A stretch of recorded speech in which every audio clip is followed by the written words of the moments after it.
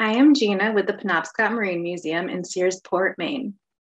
In our last Peek into Paintings program, we looked at this painting of the CLARISSA B carver completed by a Chinese artist around 1880. This is the painting we're going to look at more fully today. In this painting, we see a ship at sea. The waves are tossing the vessel, causing it to lean toward the artist. The white-capped waves contrast sharply with the dark blue water, creating a lot of drama. The sky is a pale blue with enough light to highlight the ship, but also plenty of clouds. As we zoom in, we see the wind is filling the sails. The artist has taken care to draw in all of the lines or ropes necessary to hold and manage so many sails. There aren't a lot of distinguishable details close up, but we do see the aft cabin. We see a man at the wheel.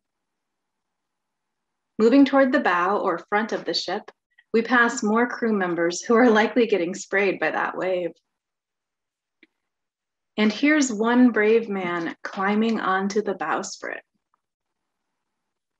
Imagine that. The ship is tossing in the wind and the waves, and you have to climb out over the water. Who are the members of the crew? You can start to imagine what their lives are like when you see them in the painting.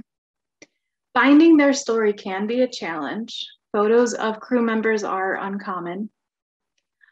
One resource we have to find out something about the crew are crew lists.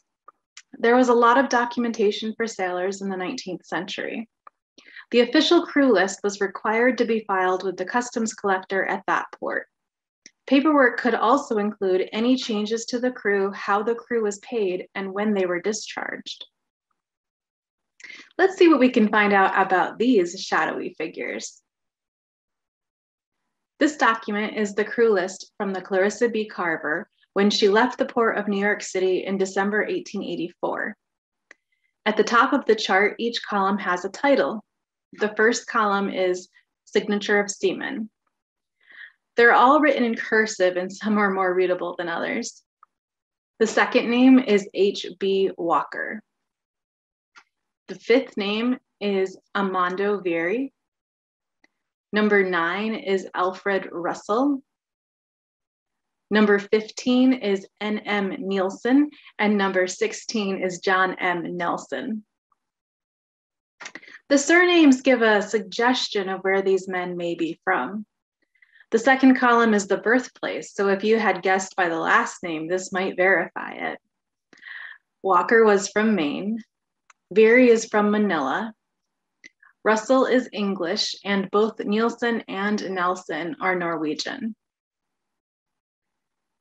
In all, there were 5 men from Norway, 3 from Germany, 2 from Sweden, 2 from England, and 2 from Maine. 1 from Quebec and 1 from Nova Scotia equals 2 Canadians. Manila is a city in the Philippines, and there was a crew member from there as well as 1 from China. The next column is age. At 18, Vieri is the youngest crew member. Harry Rosengren from Sweden and T. Sperson of Norway share the oldest age of 40, and the average age is 28. Now we get to the height column.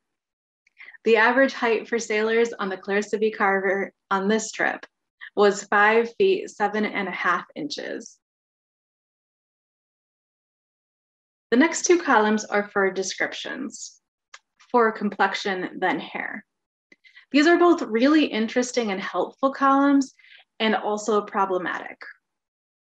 The terms used historically to describe people of color are often words that were not acknowledged as offensive in the past, but today are outdated and inappropriate. So let's take a look. The first sailor listed is described as having an L complexion and BR hair. L is likely an abbreviation of light. BR likely means brown. However, sometimes there is a BL for blonde. In a scribbled abbreviation, BR and BL can look a lot alike. What do you think this says? On the second line, we see ditto marks indicating Walker was also light-skinned and brown-haired. But the fourth sailor and Veery are not listed as light-skinned. We see YEL, which is an abbreviation of yellow, and BLK, a shortened form of black. At the time this was written, yellow would have indicated these two members of the crew were Asian. We already knew that they were from China and Manila, a fact this physical description supports. The next column is wages per month. The first crew member receives $50 per month, and lines 6 through 18 all receive $10 per month. Veery only receives $5 per month. Why do you think there's a big difference? Let's skip over to the column over here. In what capacity? This column lists the job position for each crew member. The first line, who received $50 per month, is the mate. Walker is the second mate. The 40-year-old Norwegian was the ship's carpenter. John Lee Acquie from China was the steward. The steward was the captain's servant and kept the captain's cabin clean. In the deep sea trades, many stewards were from China or another Asian country. Armando Veery is listed as the cook. The cook made the meals for the captain's cabin and the crew. And all the rest of the men are on this list are listed as seamen.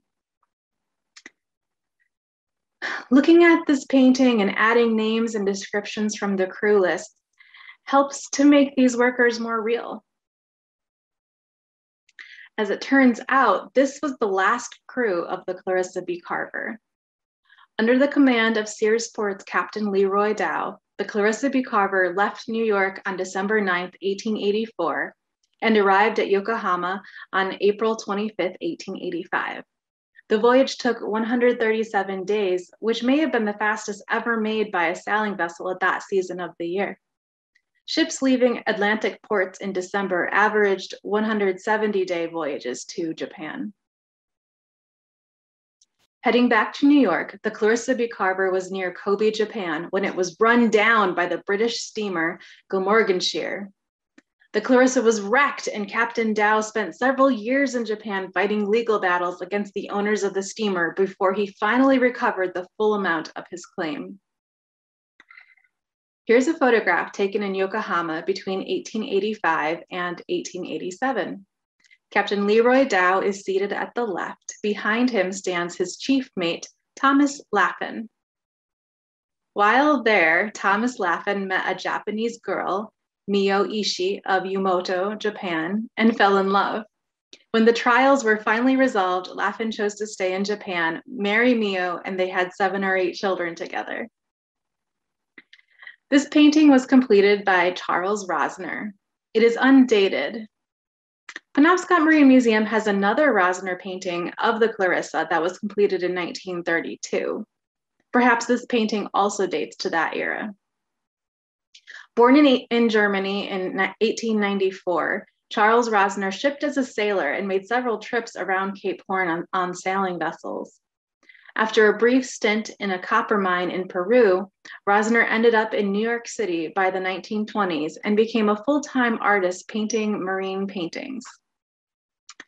The Rosner painting of the Clarissa B. Carver was likely completed at least 50 years after the Chinese painting. Both depict the same ship. What do you notice about these paintings? How are the paintings similar? The sails are unfurled in both. Both paintings show crew members on board. The Clarissa in the Rosner painting is tipped toward the viewer so we can see more of the deck, but the earlier painting actually shows more detail, such as the pumps.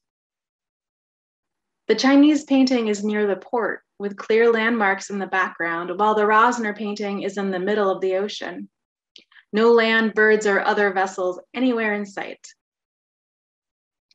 The Chinese artist may have been looking at the Clarissa as he painted. Charles Rosner wasn't even born yet when the British steamer collided with the Clarissa. Both paintings lend some understanding as to what life would have been like if you were a crew member on board a sailing vessel in the 1870s and 1880s.